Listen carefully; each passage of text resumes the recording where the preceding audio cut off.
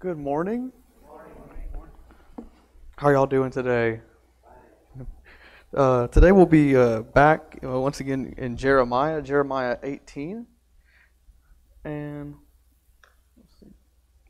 while y'all are turning there in Jeremiah 18, I want y'all to reflect on this question with me. And that is, when has something gone too far? When is something gone is so bad or going so horrifically horrible that you just have to throw in the towel?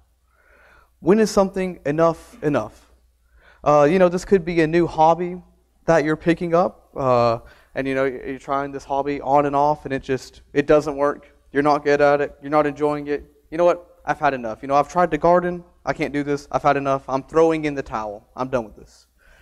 Or perhaps it could be a relationship, maybe a coworker, maybe a friend or a relative. And every conversation you have is just not the best. You try to be positive. You try to, oh yeah, this is going to go good, and it just keeps going downhill, and it gets worse. And you know what? I'm throwing in the towel. Enough is enough. I'm just going to try to be careful, distance myself so I don't say anything mean or rude. Perhaps it could be a dream or a goal of ours that we've set.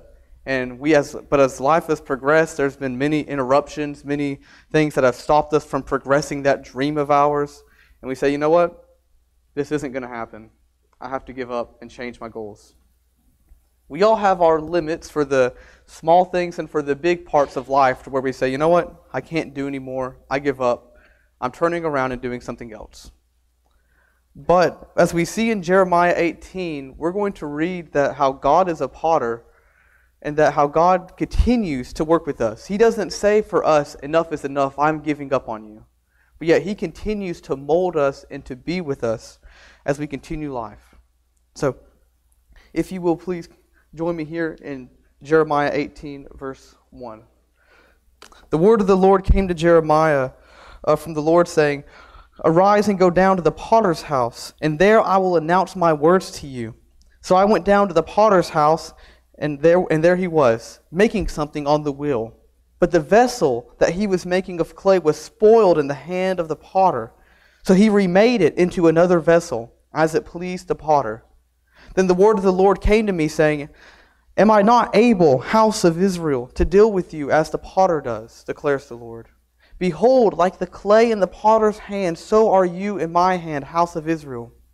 At one moment I might speak concerning a nation or concerning a kingdom to uproot it, to tear it down, or to destroy it. If that nation which I have spoken turns from its evil, I will relent from the disaster that I have planned to bring on it. Or at a moment I might speak concerning a nation or concerning a kingdom to build up or to plant it. If it does evil in my sight by not obeying my voice, then I will relent of the good which I have said that I would bless it. So now speak to the men of Judah and against the inhabitants of Jerusalem, saying, This is what the Lord says. Behold, I am forming a disaster against you and devising a plan against you. Now turn back each from your evil ways and correct your deeds."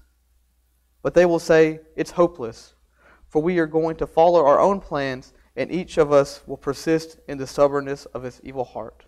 Let's pray. Lord, we just thank you for today. We thank you for allowing us to come to your house. We thank you for allowing us to learn more about your word and to worship you freely. Lord, I ask that as we just go throughout this time, Lord, that you teach us more about you and teach us on how we could live. Father, help us to leave through these walls with a message that we can share with others, Father, but also to keep giving us endurance and stamina to go through the trials and temptations that we may go through. Lord, we just thank you as we humbly pray in Christ's holy name. Amen.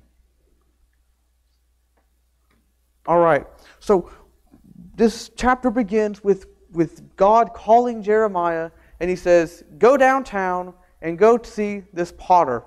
Now, pottery was a really familiar job in the ancient world. It was very essential. I mean, that's what they hold all their water in, their wine in, their grain in.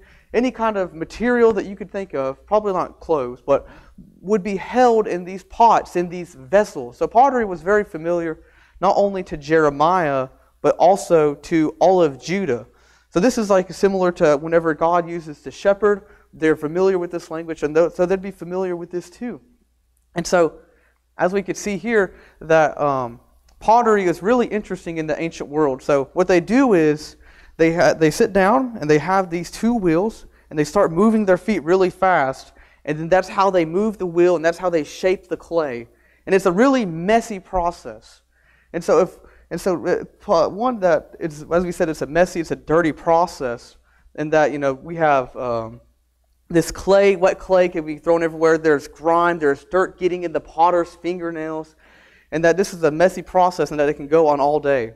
Additionally, for pottery, that it's kind of lengthy. Normally it takes about 3.5 weeks to make one pot. So there must be a lot of time and investment to go into this pottery that this potter is making. And then lastly, it's kind of personal. Each pot is different, it's unique, and it's how the potter designs it and shapes it.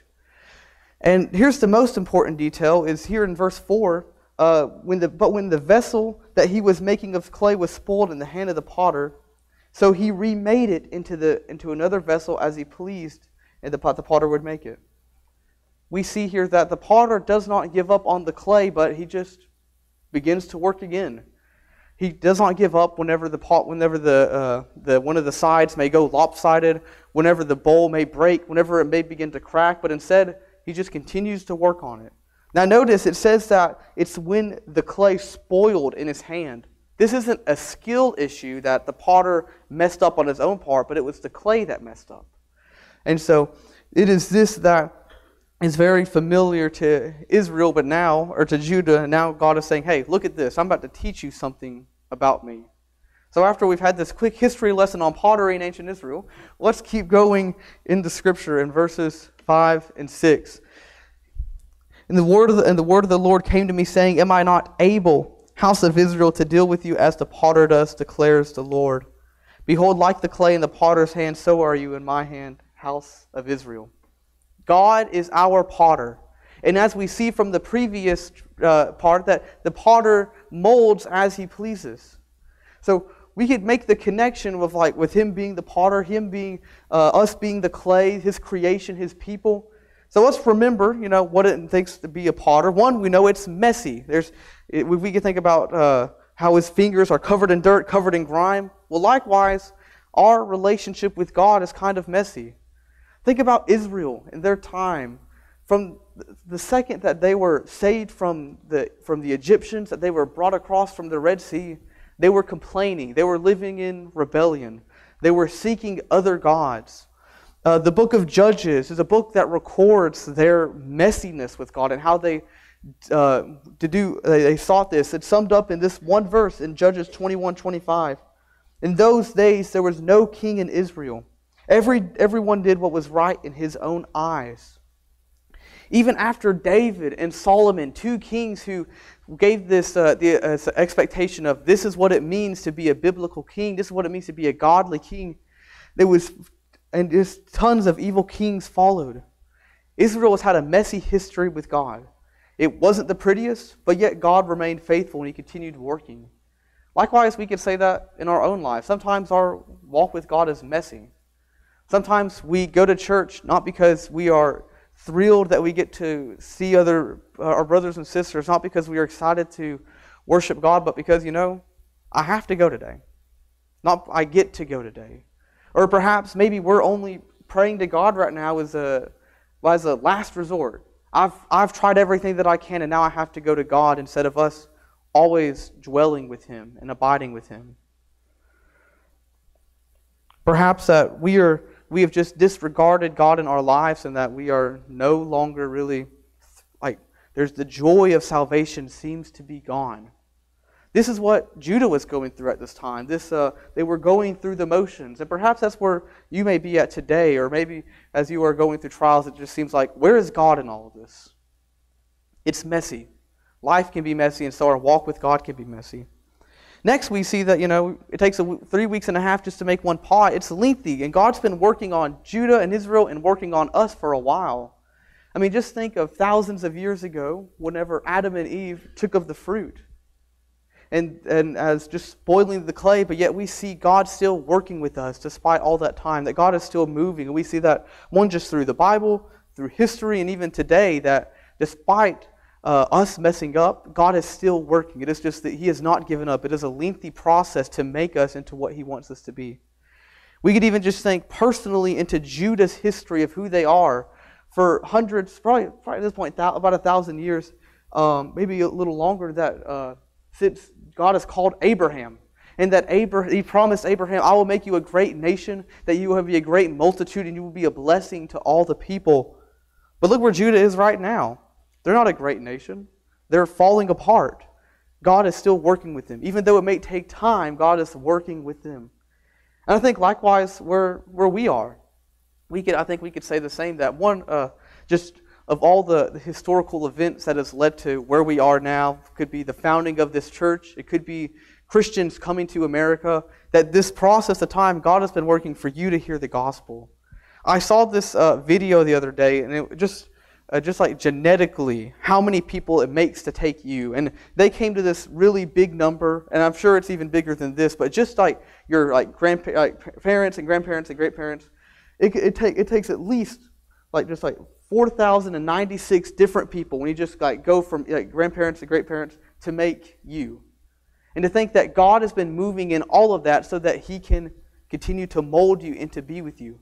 God is putting much lengthy effort so that He may be able to walk with you and be with you. And I'm sure that those who have been walking with God for several decades now, you could say, yeah, God's been with me for a while.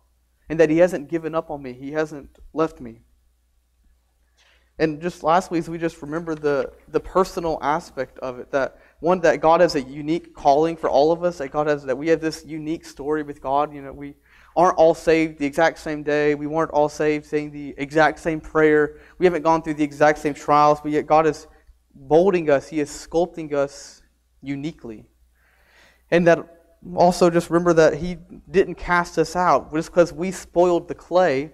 Whenever we go back to the Hebrew, that word spoil, it means, communicates this idea of corruption or decay. And that's what we are. We are corrupted. Whenever apart from God, separated from God, we have no good in us.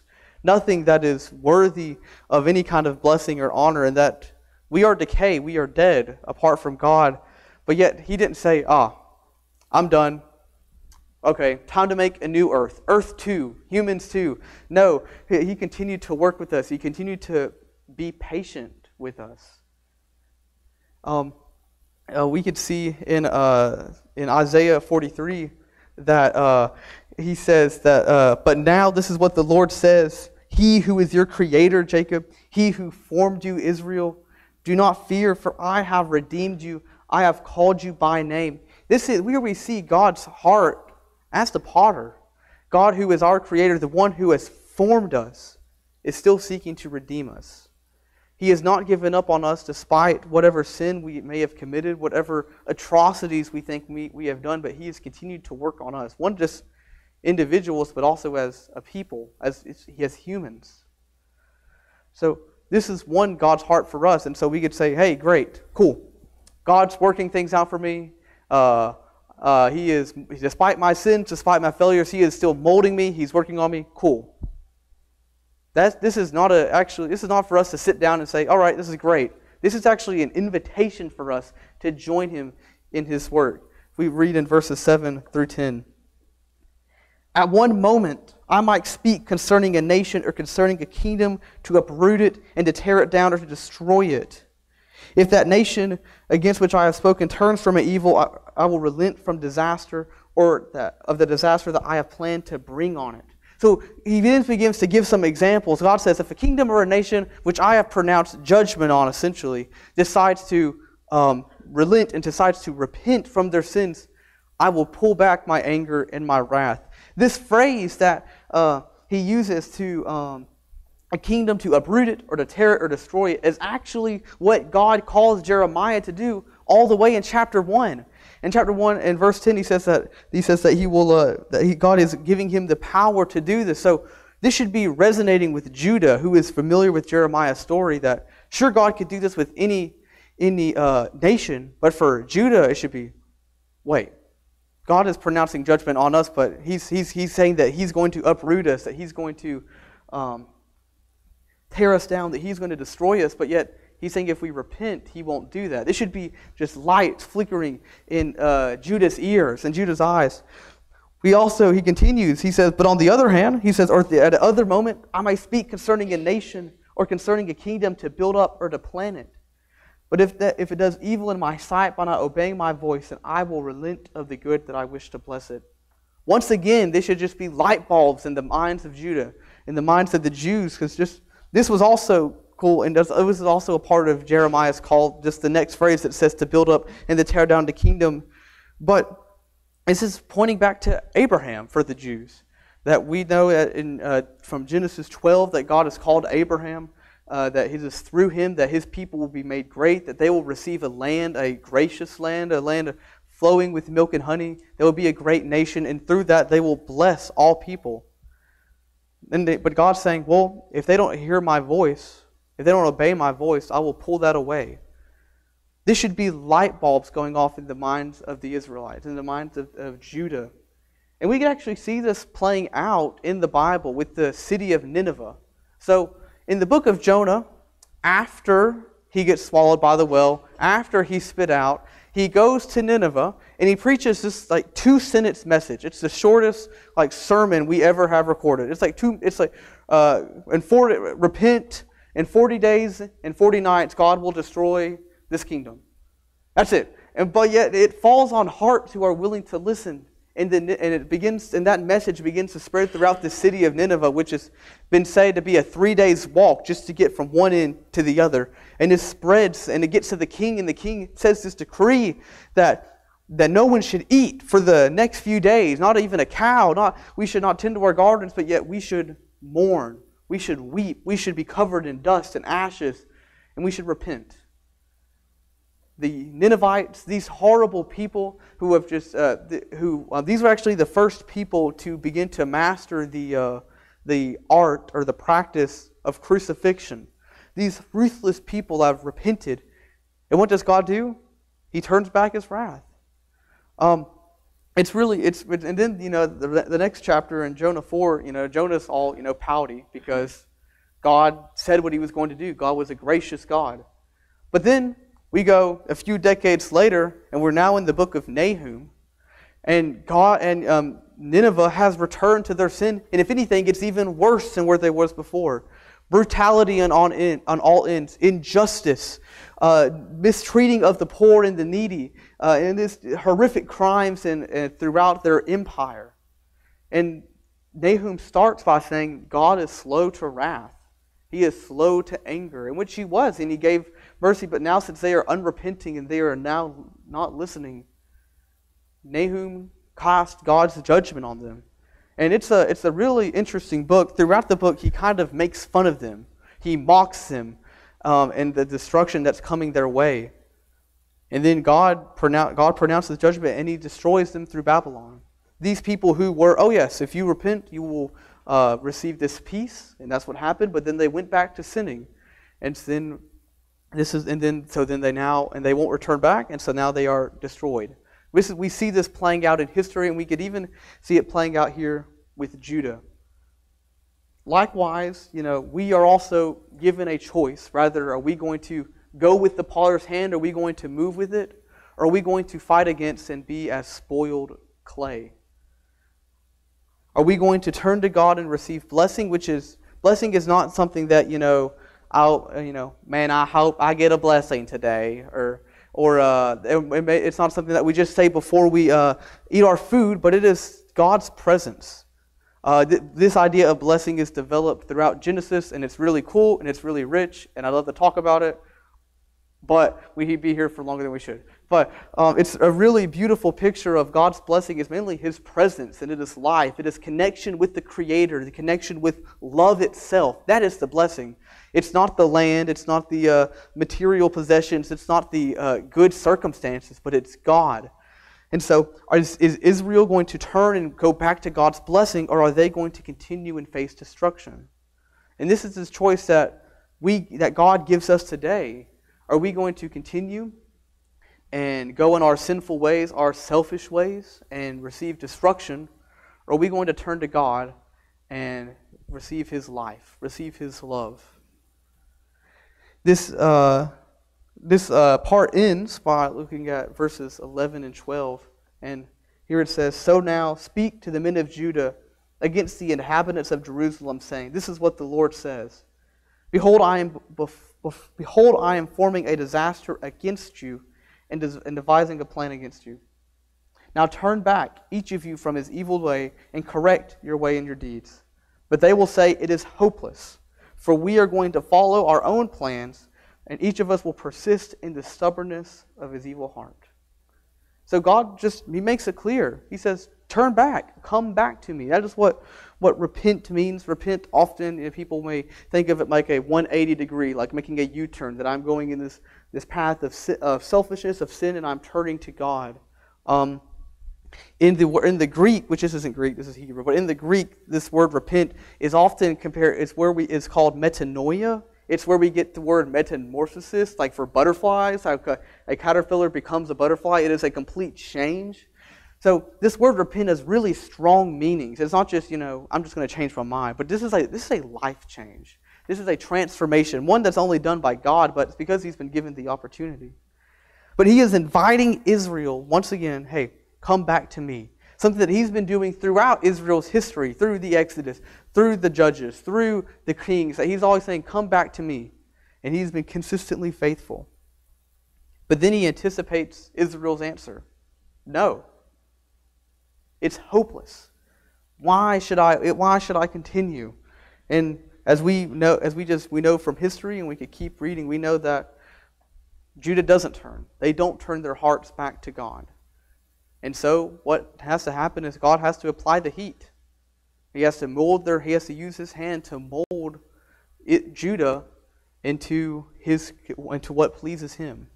And this might be kind of hard for us to grasp. I think Paul talks about this in Romans 9:19 and 23, and this is what he says. "You will say to me then, why does God still find fault? For who has resisted His will? On the contrary, who are you, you foolish person who answers back to God, the thing that molded you will not say to the molder, why did you make me like this? Will it? Or does the potter not have a right over a clay to form the same lump, one object for honorable use and another for common use? What if God, although willing to demonstrate His wrath to make His power known, endured the great patience of objects of wrath prepared for destruction?" Here's the important part. "And He did so to make known the riches upon His glory, upon the objects of mercy which He has prepared beforehand." We see that even though we know that Babylon is going to come in and wipe out Judah, that's going to destroy the temple, that God is not done with Israel. God is still shaping the vessel, shaping the pot of what Israel is going to be. It is actually from the exile, from them living in Babylon, comes this expectation of who Jesus is. Despite Israel's outright rejection of God, despite all that He has done for them, God is still working a plan. He is preparing their hearts for Christ.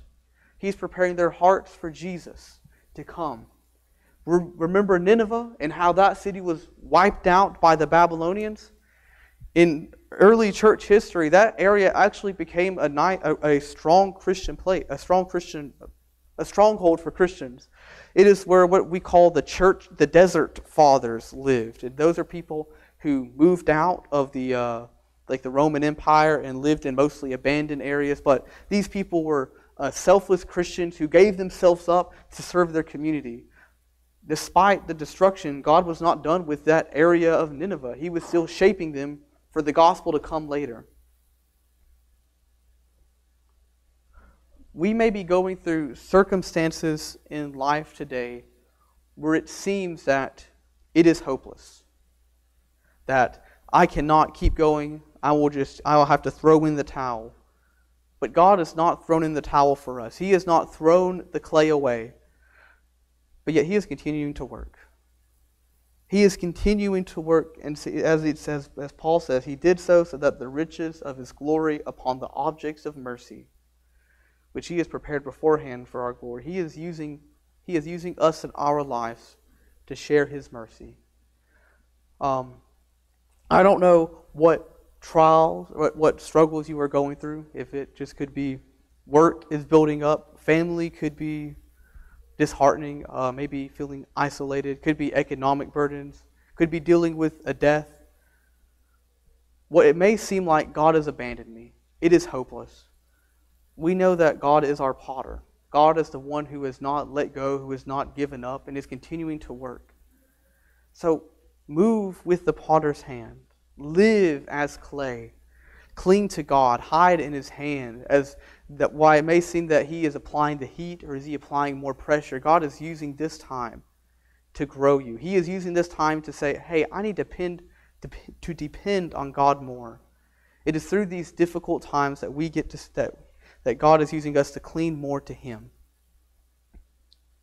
So, just like God is insisting Jeremiah, just turn to Him. Turn to the potter's hand. Live as clay. Despite whatever you may feel like you have been Judah, and that you have been this sinful person, that you have just left God, that you have strayed for God, and He will never take me back. Well, just like we see with Nineveh, and as we would see with, like, if Judah were to do it, God would take you back. He will accept you with loving arms, just like the prodigal son. Jesus says that His heart is gentle and lowly. It is for those who are suffering, for those who are alone, for those who are dying. Turn to God and be like clay. Join me in prayer. Lord, we just thank You for today. We thank You for Your mercy, for Your love. Lord, I ask that You just please be with us today as we just go through life. Give us strength to continue to go to You. Lord, please be our solace. Please be our fort, our temple, Lord. And as whenever the heat seems to be applied, Lord, please remind us that You haven't abandoned us, but yet You are continuing to be with us and work with us, despite what failures we may go through or what trials we go through. Lord, You are still moving. Lord, please just help us. Be with us now as we humbly pray in Christ's holy name. Amen.